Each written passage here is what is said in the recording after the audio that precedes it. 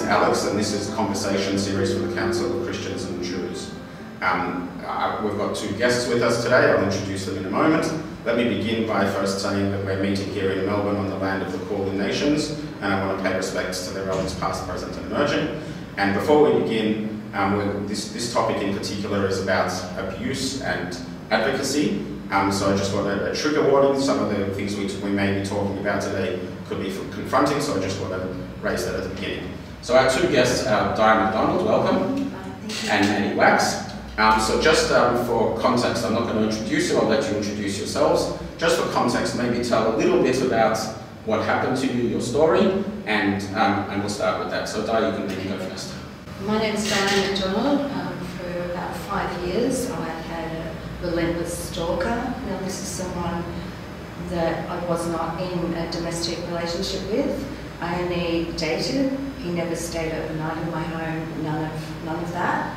But his obsession with me was to the point of, it was very, very dangerous. You can watch my story on Australian Story, but it took 3 years to get police help. It then took another 2 years to have him incarcerated.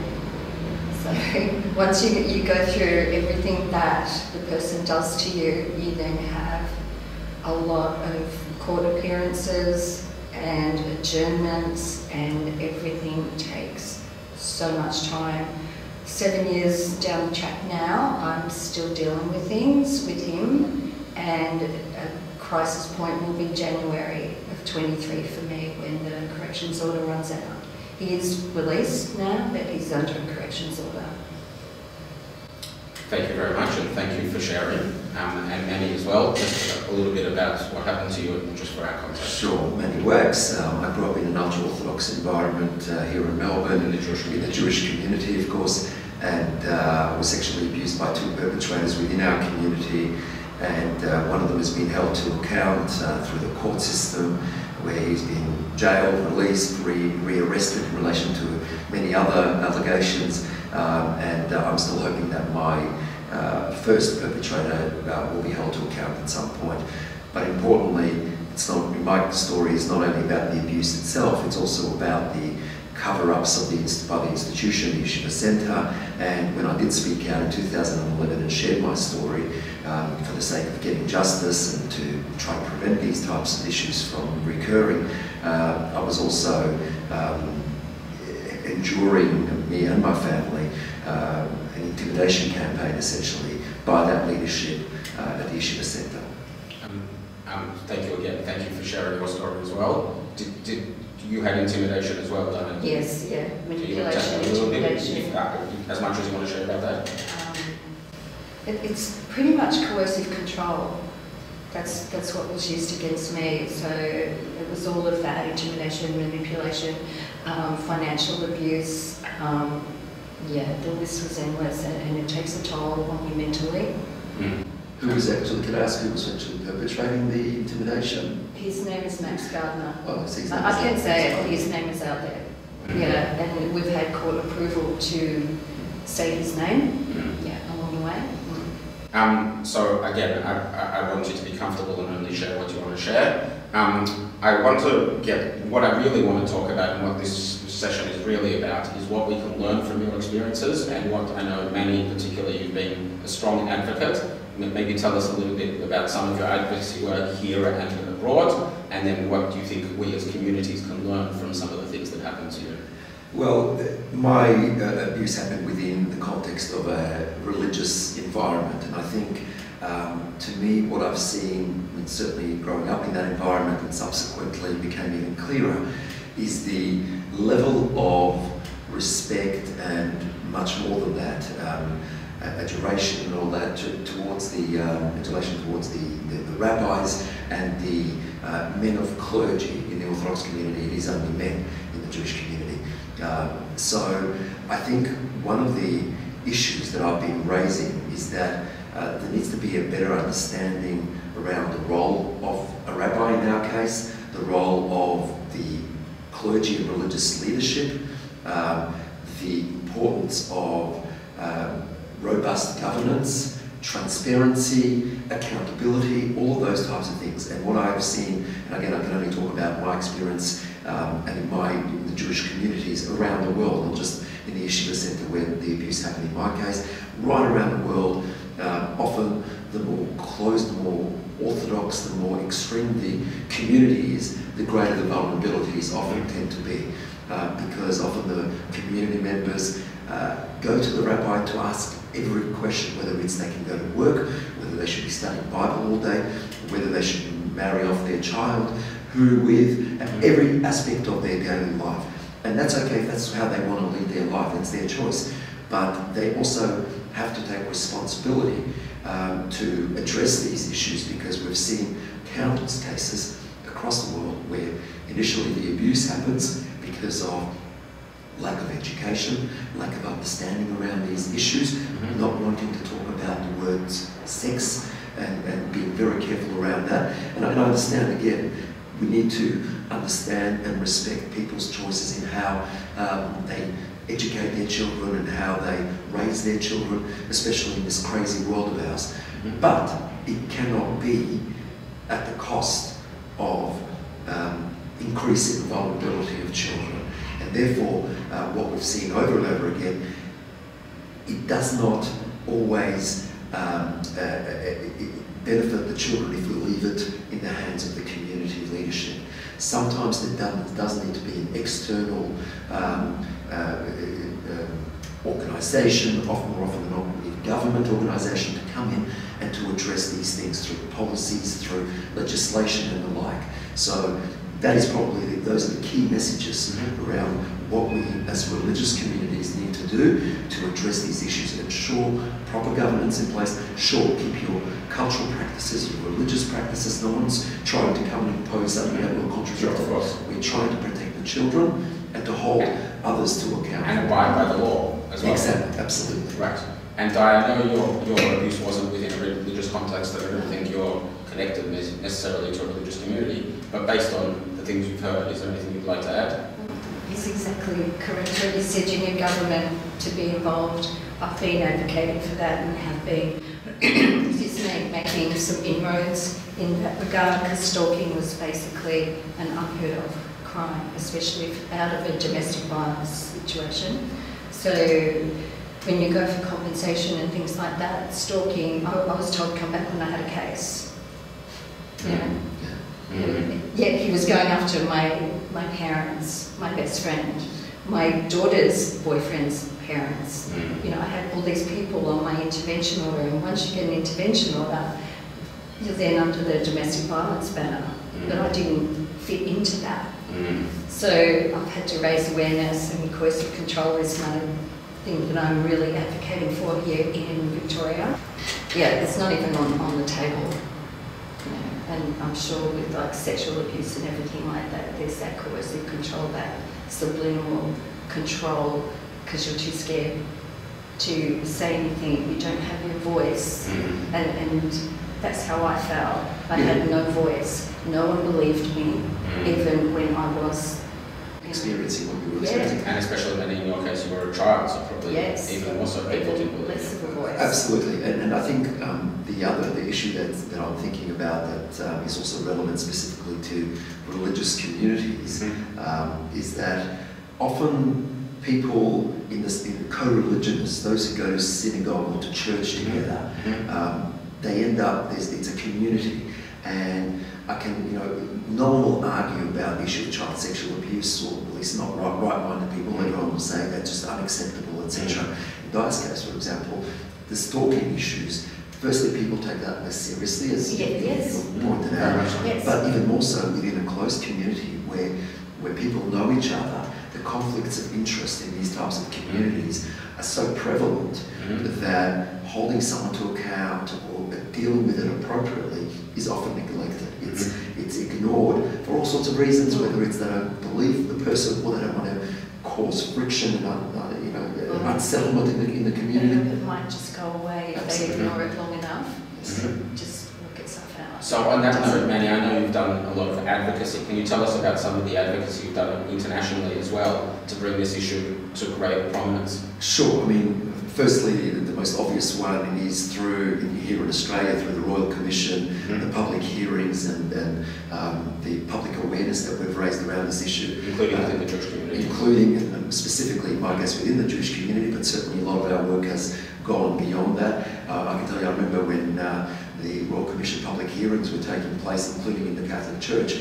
I was living in Israel, where I still live now, and I flew over to Rome to stand in support of some of those. Bringing George Pell back? Well, it was even before that. It was while there was a public hearing going on there, and some of the victims from the survivors from Ballarat went down there, and I know some of them. I knew them beforehand, and certainly Anthony and Chrissy Foster were there as well, and the late Anthony, which is very sad. But I went there to stand in support of them as well, because I think we do need to support each other, and we need to highlight these issues that occur in every segment of society, but we need to also acknowledge that, particularly within religious groups, some of these issues are more complicated and therefore need to be addressed separately. But some of the other advocacy work, I mean, I was involved in the independent inquiry into child sexual abuse by the UK government. I was involved also in the Child Victims Act, the change in New York. I mean, it's astonishing that if someone was sexually abused up until the age of 18, they used to have 5 years until the age of 23 to press charges with criminal offences or civil offences. The Child Victims Act in New York changed it and provided more time for both of those cases. Extending the statute of limitations. Exactly. So those are the types of specific advocacy roles that I've played, but obviously also through public awareness conferences we've held to try to focus on educating, in particular, the institutions, parents, and most importantly, the community, because this is an all-community approach. You cannot have just the leadership involved in focusing, or the institutions, or just the parents, and certainly not just the children, which we see sometimes. There's a concept of empowering children. Now, that is very important to empower children and provide them tools, etc. But ultimately, the buck stops with us as adults, as parents, as those who are responsible for the welfare of the most vulnerable in our community, the children.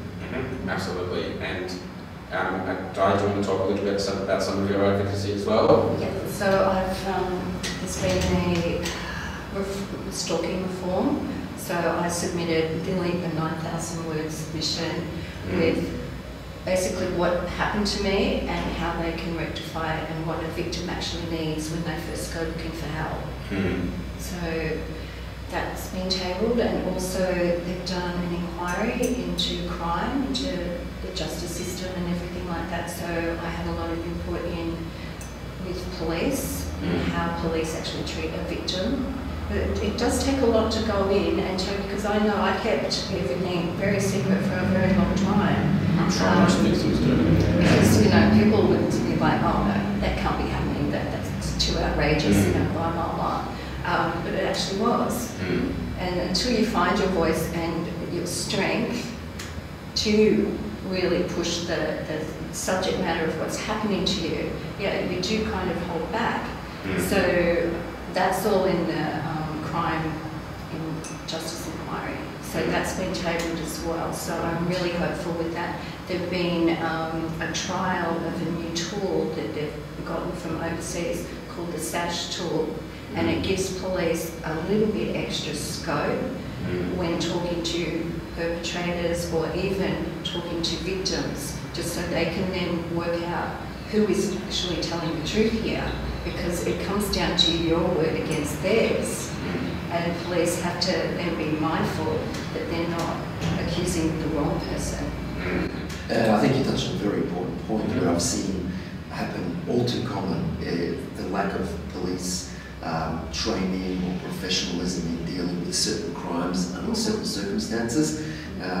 It's important because, especially in the context of child sexual abuse, it takes decades often, and we saw that in the Royal Commission, decades for a victim survivor to disclose it to anyone. And imagine the circumstance where they finally gather the strength, the courage to go to a police station, to provide a police statement, and then they are treated in a way that makes them feel re-victimised. Re-victimised, absolutely. Yeah. So that's very important issue. You did disclose yours when you were a child initially, didn't you? I disclosed mine, well, initially to a friend when I was about 12 years old, and then as a result of that he went and shared it with the schoolmates, and the only reason I found out about that is because when I used to go back to school after that, I was being called a poofda and all those kind of words. So that was really horrific. But then in 1996, when I was 20 years old, I went to the police, gave a police statement, and they said they weren't going to close the case, but they were going to leave it open pending further information. So there was lack of evidence at the time. And then because of the 2011 public disclosure that I made in the media, more victims came forward to the police, and as a result of that, we are where we are today. Absolutely. So on that note, and just to finish off, so one of the reasons why I wanted to talk about this in the context of the Council of Christians and Jews is exactly to your point, that this happens in all communities.